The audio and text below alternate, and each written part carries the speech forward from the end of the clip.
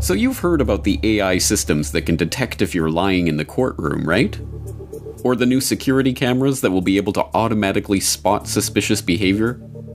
Or the Department of Homeland Security's future attribute screening technology that will supposedly help law enforcement discover whether someone is going to commit a crime before the fact? No? Well, you will. Like it or not, the billions upon billions of dollars that have been pumped into the terror industrial complex since 9/11 have resulted in all sorts of new police state gadgets that are meant to help agents of the state determine your guilt. But before you start to sweat about the godlike powers this technology seems to be putting in the hands of the government, it might be good to ask ourselves a simple question. Does this technology work, or is it all hype? After all, it wouldn't be the first time that the public has been duped into believing that the crack CSI experts and their state-of-the-art technology can solve any crime through the power of science. In reality, more often than not, the crime detection technology of the past has turned out to be pseudoscience at best, and outright fraud at worst. And, of course, it has been used to put innocent people in jail. Here are 4 ways the crime lab can frame you.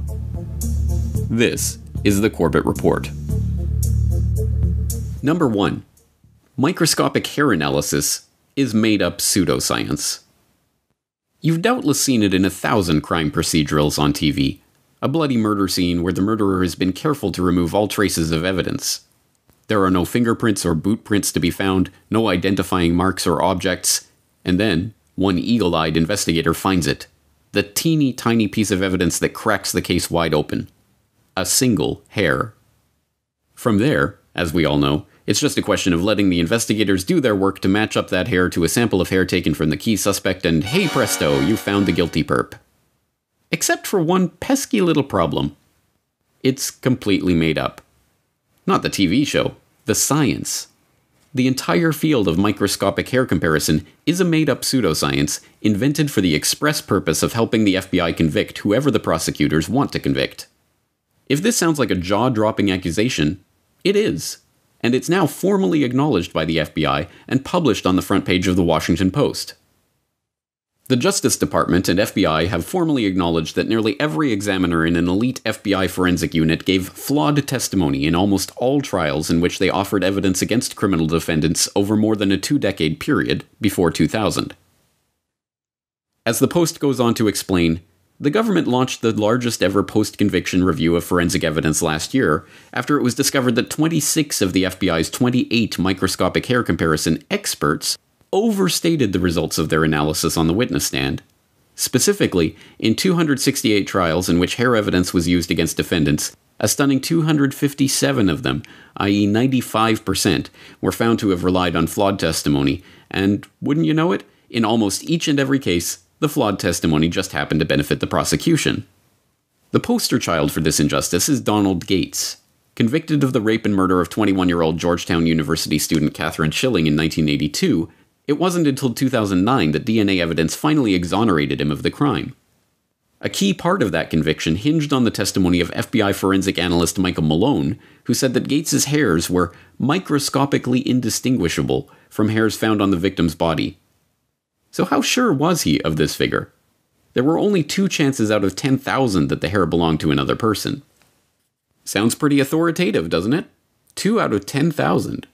So where did the number come from? It was completely made up.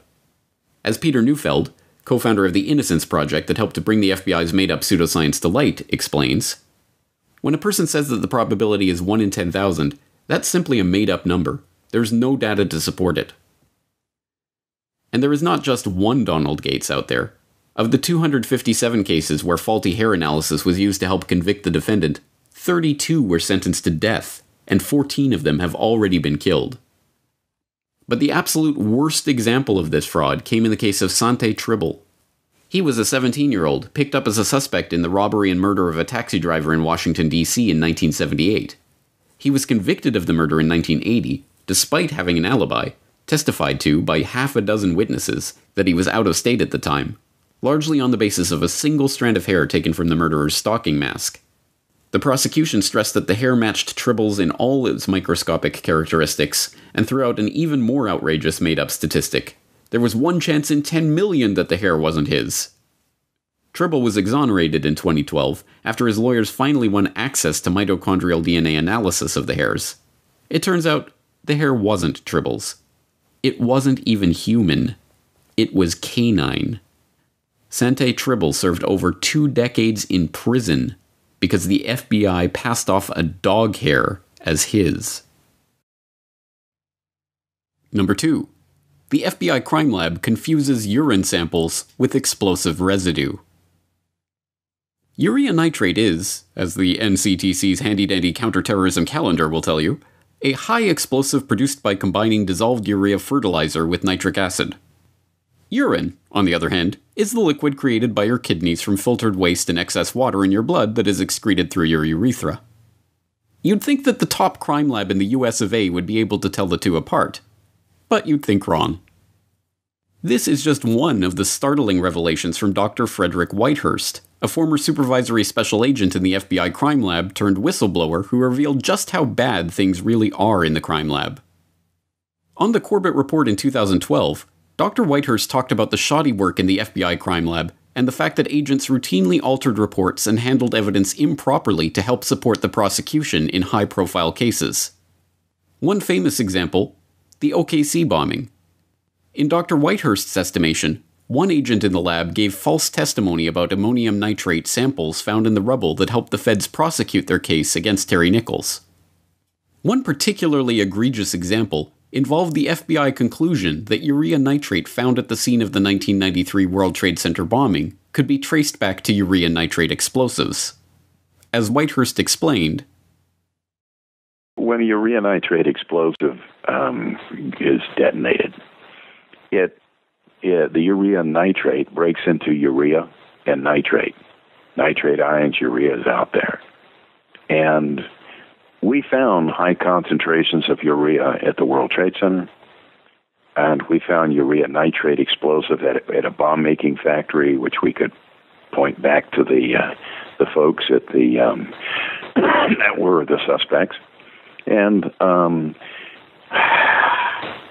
I wrote a report that we found urea and nitrate ions, and that was consistent with the presence of a urea nitrate-based explosive. However, it was also consistent with the urea, which is used on the streets of New York at the time, is a bio-friendly ice melter. Nitrate ions, which are in the acid rain belt.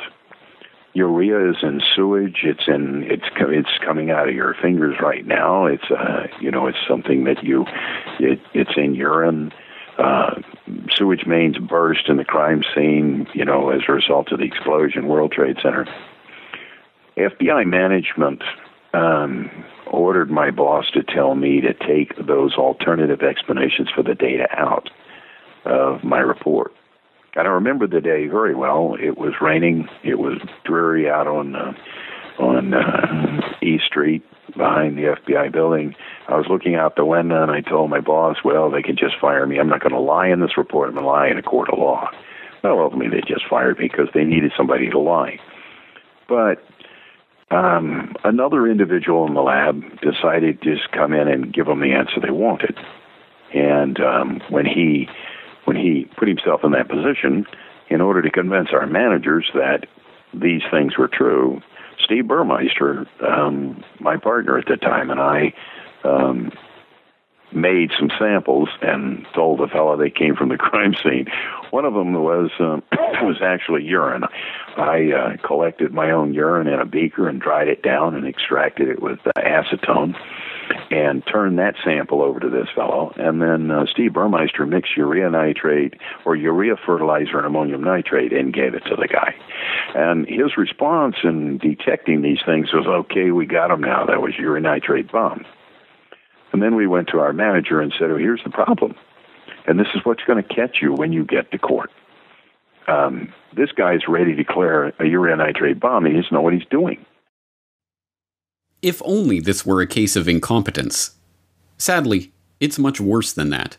It is high-level pressure to promote and elevate those who are willing or able to come up with the right answer in order to secure the conviction, no matter how wrong their methods, and drum out any, like Dr. Whitehurst, who do not play along. As Whitehurst summed up, how far would the government go to manipulate the trier of fact, to get the jurors to believe something? How far would they go?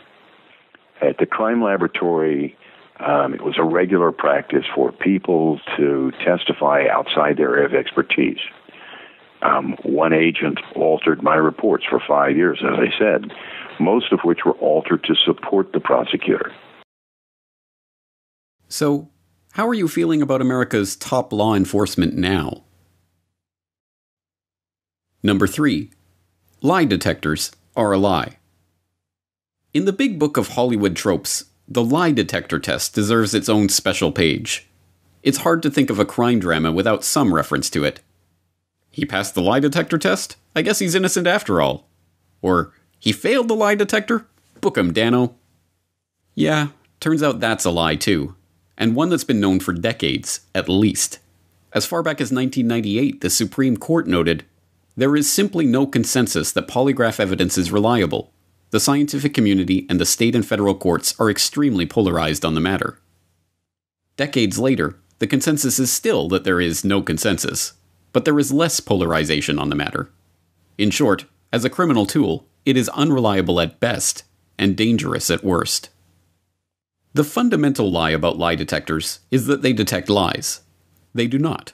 They merely measure physiological responses during questioning. But no one, not even polygraph proponents, maintain that there is any telltale physiological symptom that the nervous system gives out when someone is lying.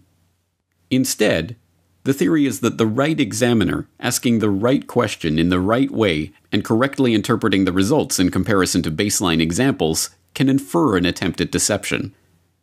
As the Office of Technology Assessment noted in their exhaustive 1983 overview of the validity of the polygraph, the instrument cannot itself detect deception.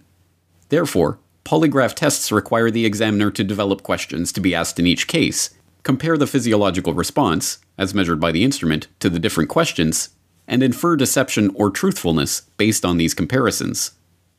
In sum, the Office of Technical Assessment concluded that there is at present only limited scientific evidence for establishing the validity of polygraph testing. Even where the evidence seems to indicate that polygraph testing detects deceptive subjects better than chance, when using the control question technique in specific incident criminal investigations, significant error rates are possible, and examiner and examinee differences and the use of countermeasures may further affect validity. And, as USA Today noted in a 2002 review of the technology, a 1997 survey of 421 psychologists estimated the test's average validity at about 61%, a little better than chance. And University of Utah psychologists published a 1994 report that suggested biting your tongue, pressing your toes to the floor, and counting backwards by sevens during control questions would screw up the accuracy of polygraphs. So, if you ever find yourself being questioned by the thought police of the coming 1984 police state about whether you have ever questioned the official government story of 9/11, and they happen to be using a lie detector test on you, just remember 42, 35, 28, 21, 14. Number 4. Fingerprints are also subjective and unreliable. Alright, so the real-life CSI guys can't rely on hair analysis. And the FBI crime lab is useless. And the detectives with their lie detector tests are essentially quacks. But what about fingerprints? They've been a rock-solid part of criminal investigation since the originator of eugenics, Francis Galton, first started examining them in the 19th century, looking for the telltale signs of the master race, no doubt. Surely there's good, hard science backing them up, right? Nope. It's all basically guesswork and interpretation, and the fallible humans doing that guesswork, even if angels of the noblest sort, are going to get it wrong. A lot. One startlingly simple demonstration of this fact was designed by Eitil Dror, a cognitive neuroscientist who recognized that fingerprint analysis is largely subjective and thus prone to copious amounts of cognitive bias. His idea? Get analysts to reanalyze fingerprints that they'd already looked at and see if they come up with different analyses. 5 fingerprint experts were recruited for the test. They were given, without their knowledge, sets of fingerprints that they had examined in the past, but this time with different case histories that included information designed to bias them in the opposite direction of their original analysis. The result?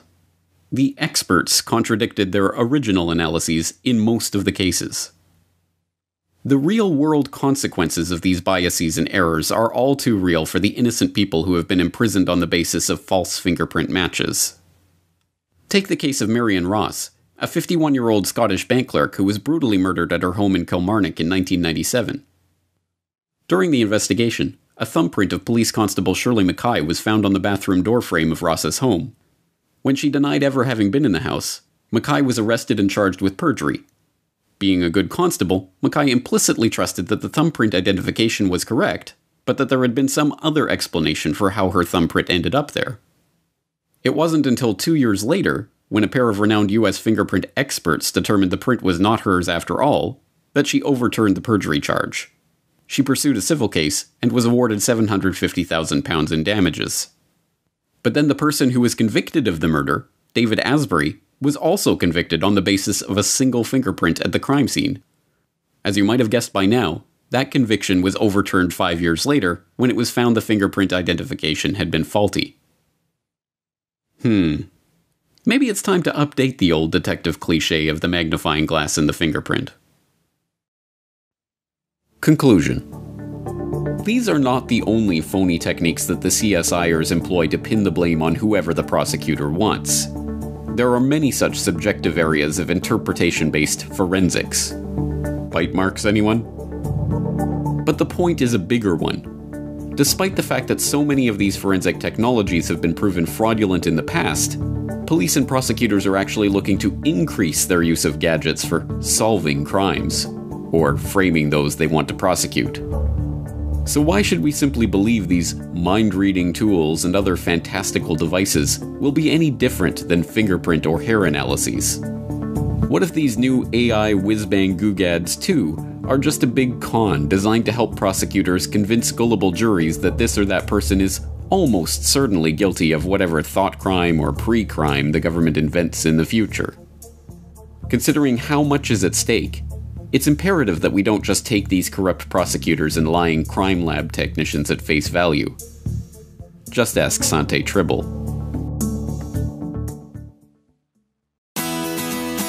The Corbett Report is brought to you by the Corbett Report subscriber, a weekly newsletter featuring James Corbett's International Forecaster editorial, recommended reading and viewing, discounts on Corbett Report DVDs, and once a month, a subscriber-only video. Sign up today to start receiving your copy at corbettreport.com/support.